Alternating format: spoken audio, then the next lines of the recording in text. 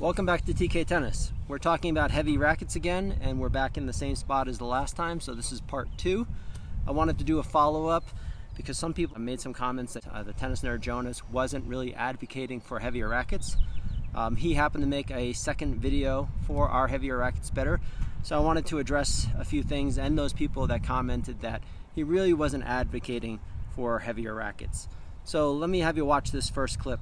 But my point was something I wanted to address. I replied to certain comments was that even my mother, who's a complete beginner, plays better, hits more normal shots. The same for your wife, right? With a little bit heavier swing weight, not 360 swing weight, but at least like 320, 325 strung. As you can see there, Jonas was talking about his mother, who is a beginner, using a racket with 320 to 325 swing weight.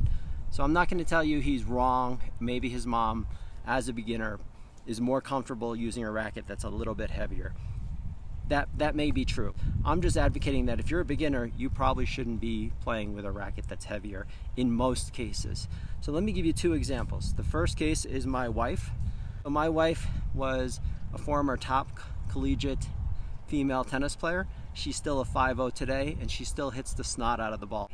So we went through a racket journey with her for about a year, where she was using many different rackets, and she currently uses the Vocal PB4. The racket's about 12 to 15 years old.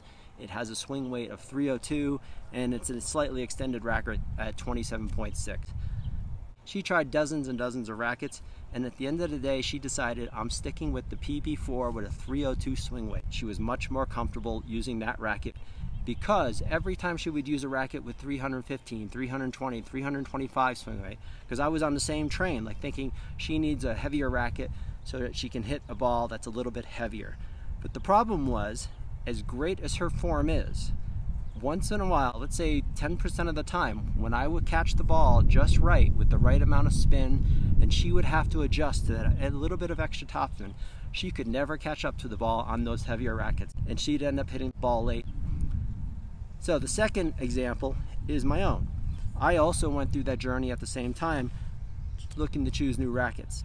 I ended up settling on the Head Gravity Pro. It was an incredible racket. I knew it from the first few shots that I hit. That racket was fantastic for me. It was 334 swing weight, and it felt as solid as could be. And I fell in love with the idea of heavier rackets feel more solid, they feel great. But within a week or two, I started developing tennis elbow. And it was the first time in my life I've ever developed tennis elbow. But I suffered with that tennis elbow for a year because I loved the way that racket felt. But what became very clear is when I would play matches or I would play points and I would have to adjust to the ball, I would end up hitting the ball a little bit late some of the time. And that some of the time hitting the ball late would end up causing me tennis elbow. It came down to a Gravity MP, and that cured with some rehab. My tennis elbow went away and everything was fine. I still miss the Gravity Pro, but I realized then that even at a fairly advanced level, I could not handle that racket. Okay, so let's move on to clip number 2. This is where Jonas is talking to his friend that was also on the video. Take a look at this clip. Right? Yeah, I see a lot of beginners that basically play badminton because the rackets are so light, and then they're pushing the ball around like on the badminton court, which is bad for the arm at the end. One comment I saw was like, okay, it can hurt your arm. It can, if you have bad technique, but if your technique is good, more mass will help reduce vibrations and therefore reduce pain in the arm. Okay, in that clip you can clearly see where he's talking about players looking like they're playing badminton because of light rackets.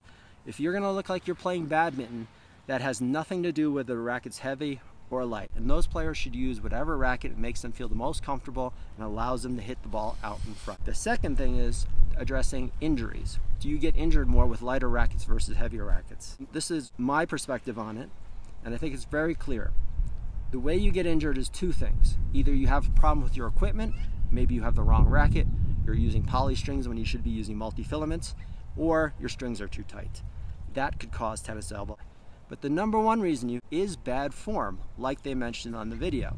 And bad form ultimately comes down to, are you hitting the ball late? And that ends up being bad form. So you could be a 5-5 player or a 6-0 player or a pro level player, and you could hit a shot with bad form. It happens all the time, and they have to absorb that impact. Now, if it just happens occasionally, you're not going to get an injury most likely. But the lower level player you are, the more likely you have bad form, and that's going to cause injuries more than anything else. So if you use a heavier racket and you can hit it out in front with good form, more power to you. Use that heavier racket. But if you find yourself hitting the ball late because of having a heavy racket, then use a lighter racket, because everybody needs to adjust to the ball. Not everybody has perfect footwork. As a matter of fact, nobody has perfect footwork, and nobody hits the ball right where they want to every single time. So if a heavier racket causes you to hit the ball a little bit off center more often because you can't adjust to the spin and those last millisecond adjustments that you need to make, then you should be going down to a lighter racket. But again, if you can handle the heavier racket and you like the feeling of the heavier racket, by all means do it. My biggest problem with the advocation of heavier rackets is that it's just a blanket statement that people play better with heavier rackets. That is just not true. It's true for some people, and it's not true for most other people, in my opinion. So that's my video for today. I do want to commend on that video. I thought it was great that they also mentioned that if you are going to customize your racket, you should first, instead of throwing lead into the hoop, is that you should add weight into the handle first and work on the balance of your racket.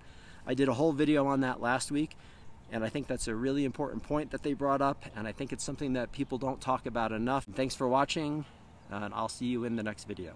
And don't forget to like, comment, and subscribe. See you soon.